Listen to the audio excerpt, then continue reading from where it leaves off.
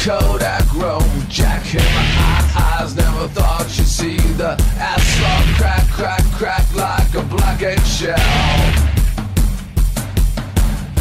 Don't ever say I never warned you from the start. Don't ever say I never warned you from the start. You're not. It's Saturday, March 26th, 5:36 p.m. I'm going to read part 1 of chapter 16 of part 3 of book 4 of the Oath. Part 1 of chapter 16 precedes chapter 15 intentionally. The third operation in any magical ceremony is the oath or proclamation. The magician, armed and ready, stands in the center of the circle and strikes once upon the bell as if to call the attention of the universe. He then declares who he is, reciting his magical history by the proclamation of the grades which he has attained, giving the signs and words of those grades. This is not merely to prove himself a person in authority. It is to trace the chain of causes that have led to the present position, so that the operation is seen as karma. He then states the purpose of the ceremony, and proves that it is necessary to perform it and to succeed in its performance. He then takes an oath before the Lord of the universe, not before the particular Lord whom he is invoking, as if to call him to witness to the act. He swears solemnly that he will perform it, that nothing shall prevent him from performing it, that he will not leave the operation until it is successfully performed, and once again strikes upon the bell. Yet, having demonstrated himself in that position at once infinitely lofty and infinitely unimportant, the instrument of destiny, he balances this by the confession, in which there is again an infinite exaltation harmonized with an infinite humility. He admits himself to be a weak human being humbly aspiring to something higher, a creature of circumstance utterly dependent, even for the breath of life, upon a series of fortunate accidents. He makes this confession prostrate before the altar in agony and bloody sweat. Compare the remarks in a previous chapter, but this is a particular case. We leave its justification as a problem. He trembles at the thought of the operation which he has dared to undertake, saying, "Father, if it be thy will, let this cup pass from me. Nevertheless, not my will, but thine be done." Of course, this is for the beginner. As soon as it is assimilated as true, he will say, "My will, which is thine, be done," and ultimately no more distinguish mine from thine. A sympathetic change of gesture will accompany the mental change. The dread answer comes that it must be, and this answer so fortifies him with holy zeal that it will seem to him as if he were raised by divine hands from that prostrate position. With a thrill of holy exaltation he renews joyfully the oath, feeling himself once again no longer the man but the magician, yet not merely the magician, but the chosen and appointed person to accomplish a task, which, however apparently unimportant, is yet an integral part of universal destiny, so that, if it were not accomplished, the kingdom of heaven would be burst in pieces. He is now ready to commence the invocations. He consequently pauses to cast a last glance around the temple to assure himself of the perfect readiness of all things necessary, and to light the incense. The oath is the foundation of all work in magic, as it is an affirmation of the will. An oath binds the magician forever. In part 2 of this book, something has already been said on this subject, but its importance deserves some further elaboration. Thus, should one loving a woman make a spell to compel her embraces, and tiring of her a little later evoke Azazel to kill her, he will find that the implications of his former oath conflict with those of his latter. He will be divided against himself, and therefore unable to invoke the unity of the Godhead of Saturn. Azazel will refuse to obey him in the case of the woman whom he has sworn that he loves. To this some may object that, since all acts are magical, every man who loves a woman implicitly takes an oath of love, and therefore would never be able to murder her later, as we find to be the not uncommon case. The explanation is as follows. It is perfectly true that when Bill Sykes desires to possess Nancy, he does in fact evoke a spirit of the nature of Venus, constraining him by his oath of love, and by his magical power as a man, to bring him the girl. So also when he wants to kill her, he evokes a martial or Saturnian spirit, with an oath of hate. But these are not purely planetary spirits, moving in well-defined spheres by rigidly righteous laws. They are gross concretions of confused impulses, incapable of understanding the nature of an oath. They are also such that the idea of murder is no wise offensive to the spirit of love. There is also the question of identity of the two impulses, implied in much classical poetry, half stated by Schopenhauer, and declared openly and with much grotesque distortion by Freud and his school. The biologists also discovered this fact and were much clearer and more exact.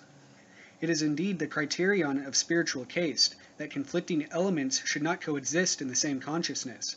The psalm-singing Puritan who persecutes publicans and secretly soaks himself in firewater, the bewhiskered philanthropist in broadcloth who swindles his customers and sweats his employees, these men must not be regarded as simple-minded scoundrels, whose use of religion and respectability to cloak their villainies is a deliberate disguise dictated by their criminal cunning. Far from it. They are only too sincere in their virtues. Their terror of death and of supernatural vengeance is genuine. It proceeds from a section of themselves which is in irreconcilable conflict with their rascality. Neither side can conciliate, suppress, or ignore the other, yet each is so craven as to endure its enemy's presence. Such men are therefore without pure principles. They excuse themselves for every dirty trick that turns to their apparent advantage. The first step of the aspirant towards the gate of initiation tells him that purity, unity of purpose, is essential above all else. Do what thou wilt strikes on him a ray of fierce white flame consuming all that is not utterly God. Very soon he is aware that he cannot consciously contradict himself. He develops a subtle sense which warns him that two trains of thought which he never conceived as connected are incompatible. Yet deeper drives, do what thou wilt. Subconscious oppositions are evoked to visible appearance. The secret sanctuaries of the soul are cleansed. Do what thou wilt purges his every part. He has become one only. His will is consequently released from the interference of internal opposition, and he is a master of magic. But for that very reason he is now utterly impotent to achieve anything that is not in absolute accordance with his original oath, with his true will, by virtue whereof he incarnated as a man. With Bill Sykes, love and murder are not mutually exclusive, as they are with King Arthur. The higher type of man, the more sensitive he becomes, so that the noblest love divines intuitively when a careless word or gesture may wound, and vigilant shuns them as being of the family of murder. In magic, likewise, the adept who has sworn to attain the knowledge and conversation of his holy guardian angel may in his grosser days have been expert as a healer, to find out that he is now incapable of any such work.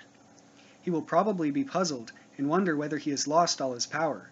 Yet the cause may be no more than that the wisdom of his angel deprecates the interference of ignorant kindliness with diseases which may have been sent to the sufferer for a purpose profoundly important to his welfare.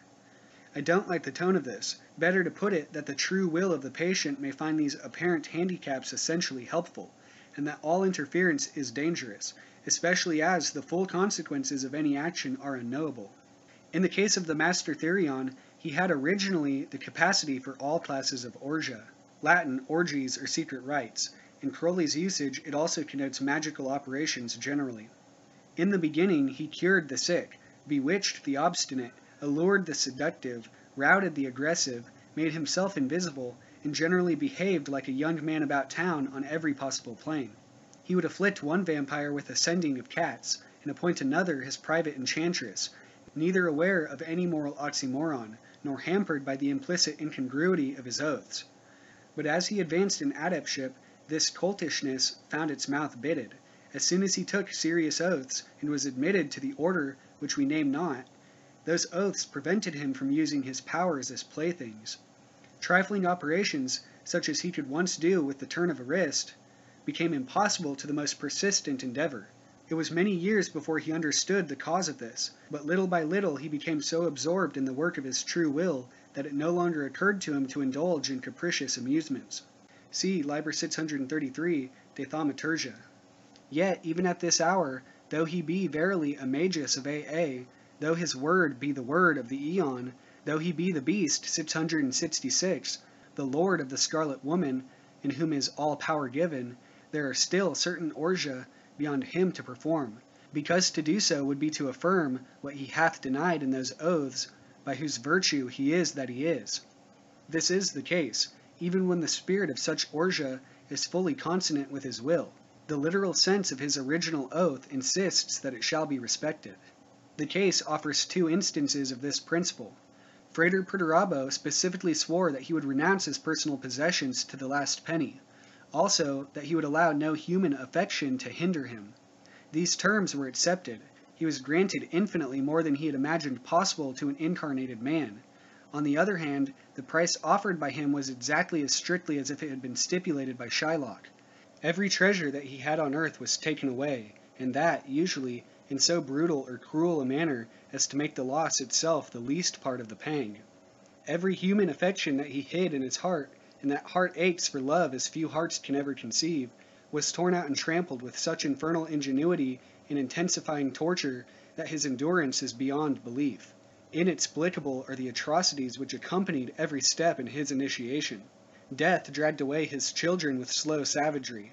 The women he loved drank themselves into delirium and dementia before his eyes, or repaid his passionate devotion with toad-cold treachery at the moment when long years of loyalty had tempted him to trust them. His friend that bore the bag stole that which was put therein, and betrayed his master as thoroughly as he was able. At the first distant rumor that the Pharisees were out, his disciples all forsook him and fled. His mother nailed him with her own hands to the cross, and reviled him as 9 years he hung thereupon. Now, having endured to the end, being master of magic, he is mighty to work his true will, which will is, to establish on earth his word, the law of Thelema. He hath none other will than this, so all that he doth is unto this end. All his orgia bear fruit. What was the work of a month when he was a full major adept is today wrought in a few minutes by the words of will, uttered with the right vibrations into the prepared ear. But neither by the natural use of his abilities, though they have made him famous throughout the whole world, nor by the utmost might of his magic, is he able to acquire material wealth beyond the minimum necessary to keep him alive and at work. It is in vain that he protests that not he but the work is in need of money. He is barred by the strict letter of his oath to give all that he hath for his magical attainment. Yet more awful is the doom that he hath invoked upon himself in renouncing his right as a man to enjoy the love of those whom he loves with passion so selfless, so pure, and so intense in return for the power so to love mankind that he be chosen to utter the word of the aeon for their sake, his reward universal abhorrence, bodily torment, mental despair, and moral paralysis. Yet he who hath power over death, with a breath can call back health, with a touch to beckon life. He must watch his own child waste away month by month, aware that his art may not anywise avail. Who hath sold the signet ring of his personal profit to buy him a plain gold band for the felon finger of his bride, that worn widow, the world.